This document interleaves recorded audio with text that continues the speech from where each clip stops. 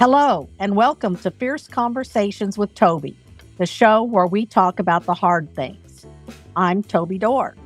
In today's episode, we'll see just how much one woman can really make an impact in her community. Our guest today is Carla Anderson, a reentry coordinator for a national nonprofit in D.C. In this position, she helps individuals, specifically women, transition successfully to their families after incarceration and to their community, helping them overcome and rise above the stigma that is attached to a formerly incarcerated person. As a former resident of Loudoun County, Virginia, Carla now resides in Frederick County, Virginia, with her life partner, Harold, and their rescue dog, Cardi. Hello, Carla. Thanks for joining us. Thank you for having me. You're welcome. I'm really excited for our conversation today. But first, I have to say there is nothing better than a rescue dog, is there? Absolutely. They just make your life so much better every minute. Yes. So I like to ask all my guests a question that kind of gives us a peek into who you are. What's your favorite color? And what does that color say about you? Okay, my favorite color is orange. I and love orange. I'm not quite sure what it says about me. It's vibrant. It can match and go with just about anything. Yeah. I just have always loved that color. I have too. Orange was my favorite color as a child. And everybody picks blue or red, but I went with orange. And now I really like pink and orange and purple, and they kind of all go together. I like to use them together too. But yes. I think orange is a vibrant color, and I'm not surprised it's your favorite color at all. So can you tell us about a crossroads in your life that pushed you in a different direction? Well, I've always been an advocate, a community person. Mm-hmm. And while I worked on different projects, sometimes you just don't feel that it is the right thing, but it's not the right thing for you, but is the right thing to do. Mm-hmm. And so that's where I kind of, was most of my life. And then through what I thought at the time were some unfortunate decisions that I made, I ended up doing some time in a federal prison camp. And I say unfortunate at the time because it actually ended up being one of the best directions that I was put into. So all that experience in community, all that knowledge of how to advocate definitely came into play, which is why I do what I do right now. Mm-hmm. That's really important and that's valuable. I also did some federal prison time, and I always say, I found my freedom inside prison because there was nowhere else to go except to deal with my internal emotional issues and think about how to plan a happy future. So absolutely. It is surprising how that works out sometimes. So tell us what a day as a reentry coordinator looks like. What is the most difficult thing for women reentering society to overcome? Well, first, let me say that no day is this repeats itself. I'm sure it doesn't. I was thinking maybe I should say a week or a month, but but there are so many obstacles that women that are returning home encounter. But one of the biggest problems is they don't believe in themselves. Society has a way of just like tearing you down. And if you aren't strong in your belief that you can make it, then it's going to just like snowball. And so I know that these women have it within themselves to make it through and transition successfully to their families, to their community. But, coming home is a little scary, especially for those individuals and those women that have been gone for 5, 10, 15 years. It is a mindset change shift.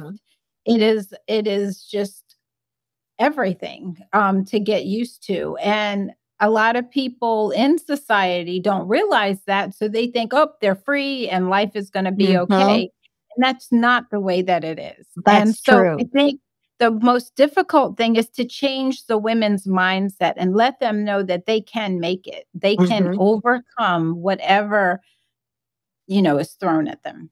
Yeah, I think as women, we can be our own worst enemies. We hold ourselves accountable for things we should never even be accountable for, like the weather.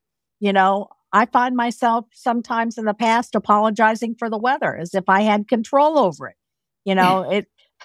We just need to learn to let go of things that aren't ours to own. And I think that's difficult. So Carla is also a co-vice president of Alfred Street Baptist Church Jail and Prison Ministry Program. So tell us about that ministry program. What kinds of activities do you do in that organization? So, like many, I'm sure, ministries within various churches, it is a subset of the larger church. And we take the gospel and we go into the Alexandria Adult Detention Center as well as the Alexandria Juvenile Detention Center and help them realize the opportunity that the power of God can help change their life. So, it has made a difference in my life, that's for sure. And I'm sure in others, but that is our big mission at Alfred Street Jail and Prison Ministry. That is beautiful. When I was in federal prison, we had a group of women come in from a particular church, and I don't even remember what church it was, but they would come in a couple of times a year, and they would bring in hairdressers to give us real haircuts. And then while you were getting a haircut, one of the ladies from the church would rub lotion on your hands and do a hand massage while you were getting a haircut. And I remember that made us feel human. It made us feel so important, and it was just so good for the soul. So there's a lot of ways to minister that, are outside of traditional ministry. Absolutely. Absolutely. I think that's beautiful. And, I've learned that Carla doesn't do anything lightly. She is also a justice ambassador with the Prison Fellowship in Lansdowne, Virginia. So that's 3 organizations she works in trying to help people coming out of prison. So tell us about that program and its mission.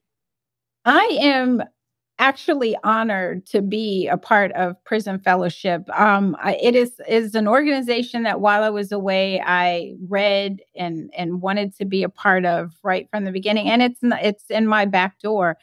But basically, they do a number of things. But as a justice ambassador, one of our biggest goals is to build relationships with our state legislators and trying to help them understand and advance reform.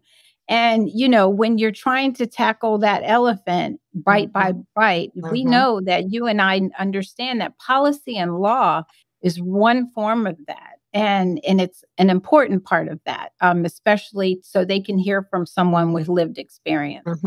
I love that. And I love that title, Justice Ambassador. I think that is such a noble calling. And I might like to get involved with that, actually. I just think, absolutely. Yeah, I think that is so cool. And, there are so many laws that aren't even realistic. And I think it's good to, have a voice and bring a voice to that from someone who's experienced the other side of it. It makes it a lot more powerful. So there's tremendous value around reentry because it isn't just the returning citizens who benefit from a successful transition. We all benefit from that. Nobody wins if someone reoffends and has to go back to prison.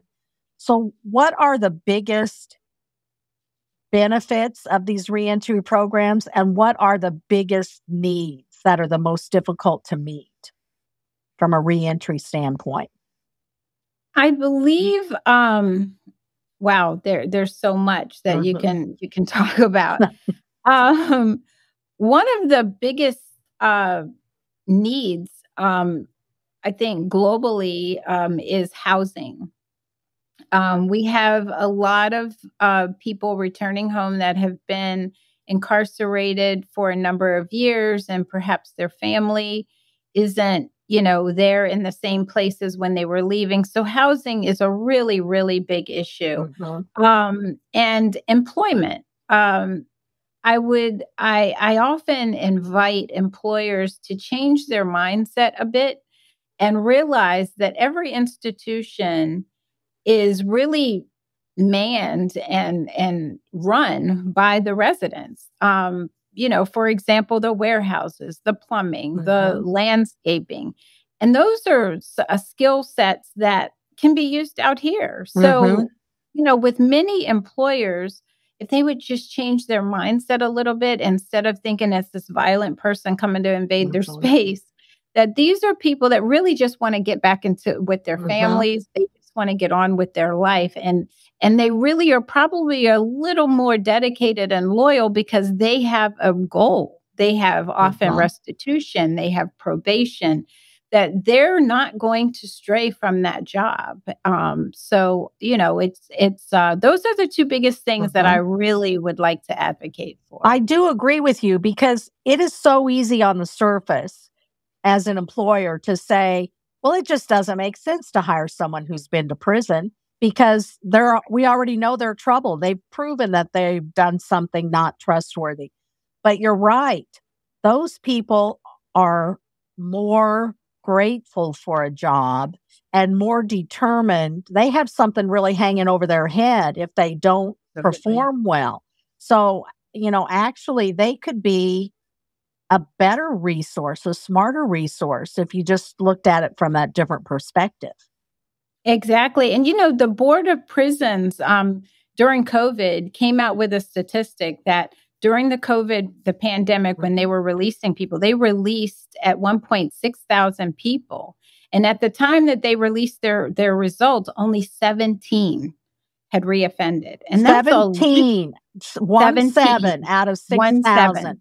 That absolutely. You can't even hardly get a percentage on that small of a number. Yeah. Absolutely. People don't really, truly, they don't want to go back to prison.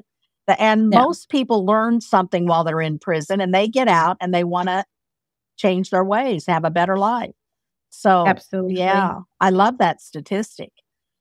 If someone listening wants to get involved with their local reentry efforts and they're not in the DC area, which you're familiar with, where would you suggest people start to look to find a way that they can make a difference in their community? And it varies from state to state. And the one thing that I would ask to, suggest to someone is Google reentry services, and see if that's not a place that you can volunteer. But without even doing that, I would think that if you don't have those resources in your area and you're an employer, certainly go to your local jail or prison and ask, is there a way that you can perhaps employ some of their people when they come out? Oh, that's a great idea. Yeah, absolutely. Church projects and things like that. Perhaps you put a goodie bag together with, full-size products, because, and I say full-size because so many times people will give you a sample size and that doesn't last. It doesn't last long at all. Yeah. And I don't think people realize how important some products are in prison. It's not like, I always was pampered myself with really nice shampoo and conditioner. And in prison, I found if you could afford to buy the swab off the commissary, you were really rocking it. I mean, that was high quality. And it's just amazing how grateful inmates can be when they're able to get something that's, what they can't get otherwise. Exactly. And, one of the things that at some point, I have a goal to do is, for many women, when they come home, it seems small, but offering them pajamas. Oh, what a great idea. So many years you have had to not have pajamas. And what a good way to let you know that you're no longer incarcerated is to be able to lay down at night, be peaceful in pajamas.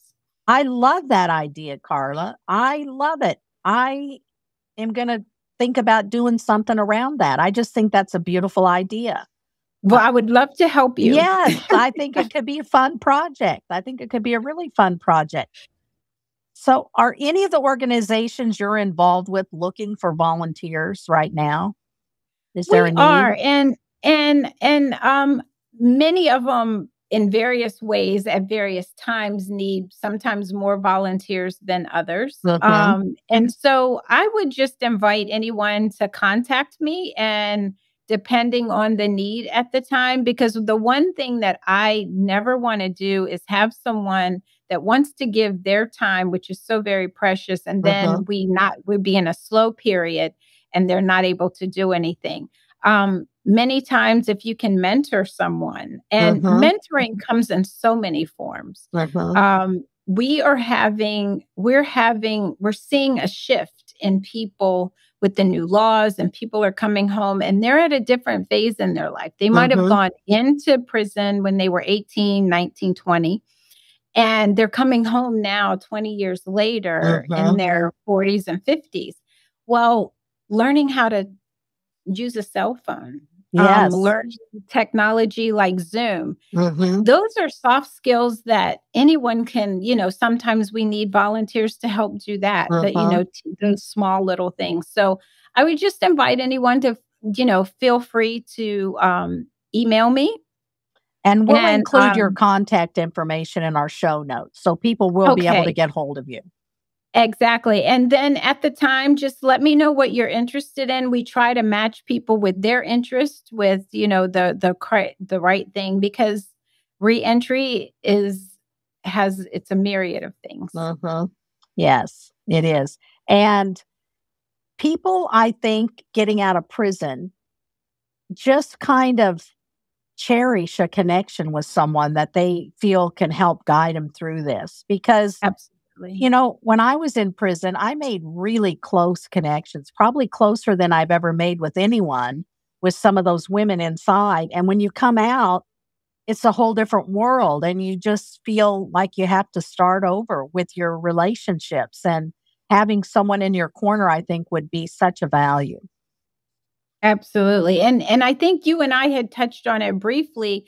One of the policy changes that I think we should all work toward is the fact that this person, or sometimes people that you perhaps went through your darkest moments with, that you trust, when you come home, you can't contact them. That's right. So you are left to fend and retrust and just kind of blindly go at it. And I think that's very unfair, especially, that it's just not feasible for your mental health. I so agree. And I would like to see that changed as well, so that you can still reach out and get that support that you developed while you were in prison, because it really can be a game changer. Right. And I think that's a mindset change, because everyone, again, thinks the worst. Instead of thinking that you're moving forward to productivity, they think you're moving and conspiring to reoffend. And that couldn't be farther from the truth. That's true. That's really not what the majority of people getting out of prison have in their mind. They really do want to get out and stay out and make a change. And we should give them the benefit of the doubt. It would make a big difference. I love that idea. And we have Second Chance Month coming up in April, so everyone can take their time and kind of dip their toe in the volunteering. Excellent. I love hearing that. I'm sure that you see tremendous highs and some devastating lows in your work. How do you handle the lows without losing faith? And how do the highs fill your soul? Well, one, I never lose faith. That is one thing that I learned while away. Faith is what got me to where I am. Faith helped me transition, and knowing that even when I was told no, there was going to be another opportunity. So that I don't lose. But there are some times when I feel like I want to save the world. It breaks my heart when someone comes to me and I know they've been trying and they're still told no.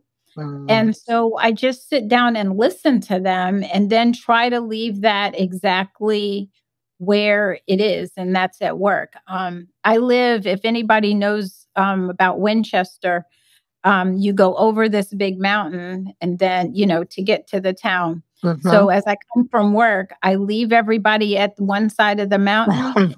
Once I go over the mountain, I'm at home. But then when I go back to work, I pick them up at the other at the mountain. So that is a great way to do that. That really is a great way to use that mountain. I love it. Right. I love it. So I think about them all the way till I get to the foot of the mountain and I work things out. And then I'm like, okay, I'll leave y'all here until tomorrow. Yeah, that's beautiful. That's beautiful.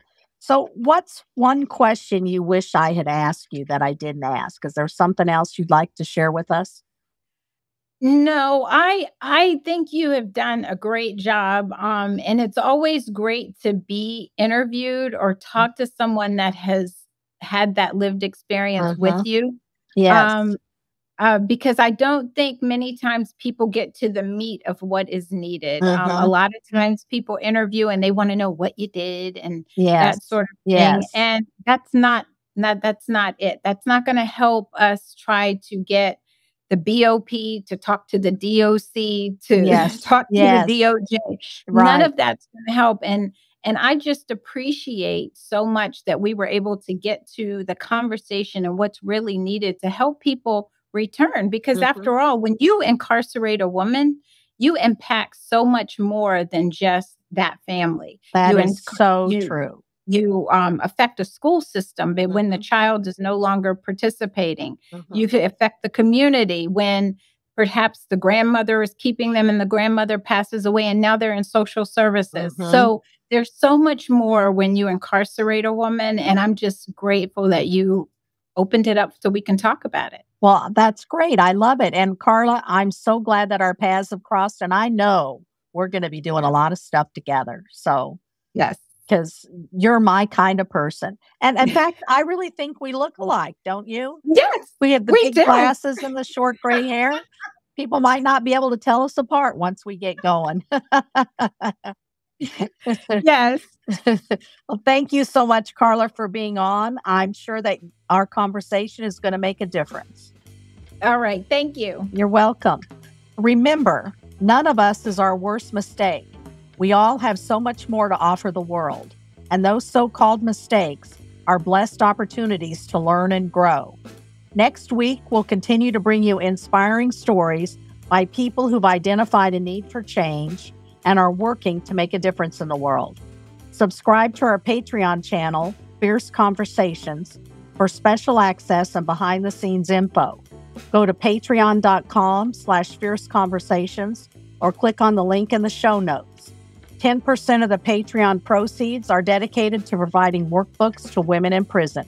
The show notes will also provide links for you to contact Carla directly and a link to purchase my memoir, Living with Conviction. As I talk about in my memoir, I had a conversation while in prison where my friend Lisa told me, in here, we can talk about the hard things. In fact, I think we must, and so we shall. This is Fierce Conversations with Toby, where we talk about the hard things. Until next time.